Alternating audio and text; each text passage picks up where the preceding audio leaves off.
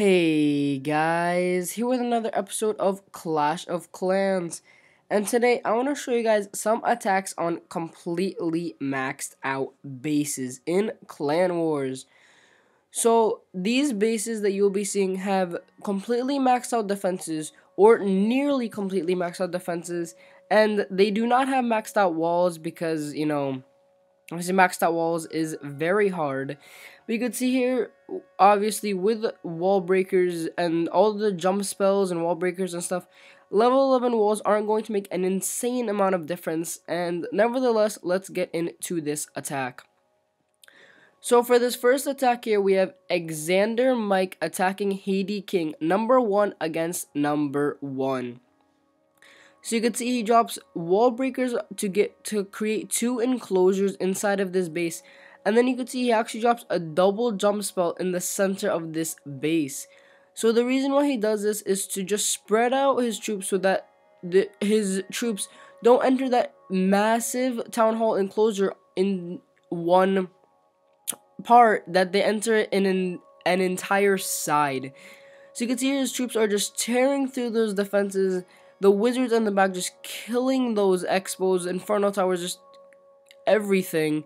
And you can see here the town hall does go down, and 50% at nearly the same time now. And you can see he still has his archer queen in the center of the base. She is going to go down pretty fast now that she has nothing else to protect her. We can see on the left side he actually has a dragon along with a P.E.K.K.A. and a few wizards. And I'm not sure if the P.E.K.K.A. was the dragon was by design, or just his clan castle ended up having a dragon, and it didn't really make a difference in the end of it. But you could see here Xander gets actually pretty close to a 3-star here. Only like what 1, 2, 3, only about a handful of defenses left. I believe, what is that? 5, 6, 7, 8 defenses. I mean, obviously the air defense is not going to do much against ground troops, but only a couple of air defenses left on this completely maxed out base. And Xander walks away with 2 stars and 79%.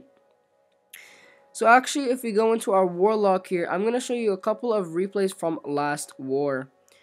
So this first attack here is by James, and you can see James is going up against this base, very common base to see. I even use this base, a variation of it for obviously farming, for my Dark Elixir storage, completely centered in the center.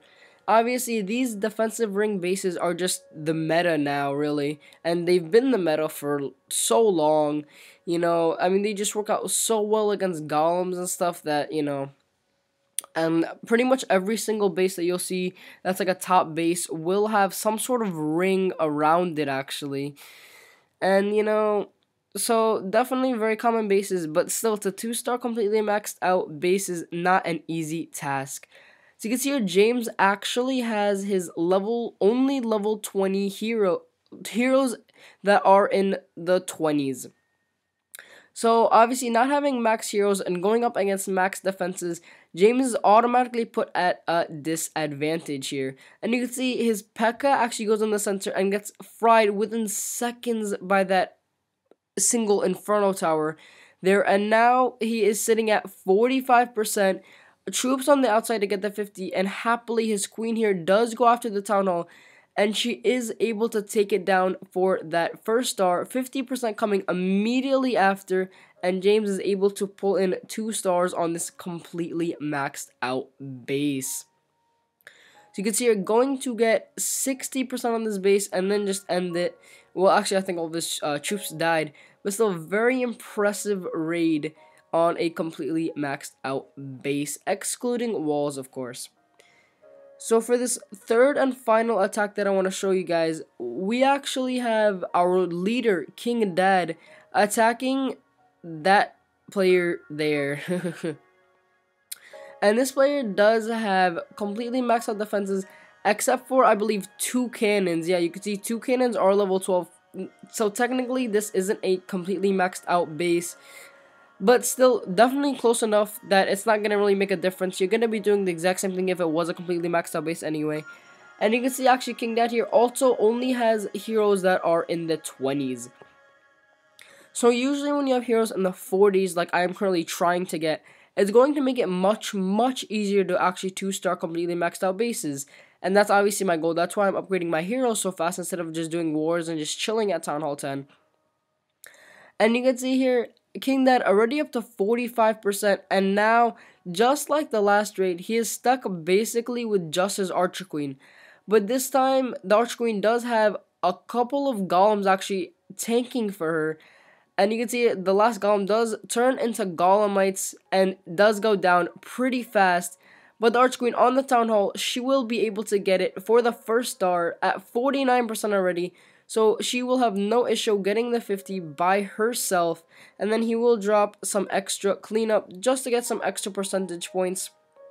Just in case of that case of a tiebreaker.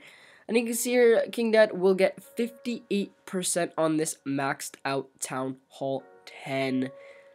So as you guys know, we did win this war 71-64, and this current war that we are in, we are currently winning 25-16. So definitely I will probably do a clan war recap on this war. It's looking like it might get pretty close. If it doesn't, if we end up blowing them out like, 85 to like 50, I won't do a clan war recap on it. But if it gets close, definitely stay tuned for probably tomorrow is when I would record it. But for today, thank you guys for watching this video all the way to the end. Make sure to comment, like, and subscribe for daily Clash of Clans videos. And today, in the comments, tell me down below what you guys want to see tomorrow. Well, actually, I take that back. Tomorrow is going to actually be a farming to max video. I forgot. Town Hall 11 will be released December 10th. That is what the developers have officially said on the Supercell forums. So what this means is that we have 2 days left. So on Thursday, so on Wednesday, I do want to do a farming to max video just so that we can compare the farming, right before the update, the day before the update, and then the day after the update. On probably Friday, I will also record a farming to max video just to compare it, do some analysis on it, and just see how badly farming got affected. But for today, thank you guys for watching. Make sure to comment, like, and subscribe for daily Clash of Clans videos, and I will see you guys tomorrow. Peace out.